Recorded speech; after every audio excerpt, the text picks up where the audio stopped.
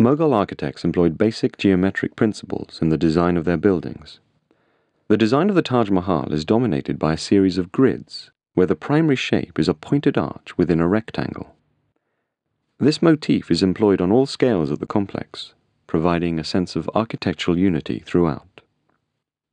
Pointed arches within a rectangular frame also form the iwans, or large recessed portals, that dominate the exterior facades of the main buildings. Notably, the windows of all the buildings imitate this design. However, the use of an arch is not strictly a Mughal venture. Taking a view of the western facade of the mausoleum from the arched doorway of the mosque, a symphony of arches greets the viewer.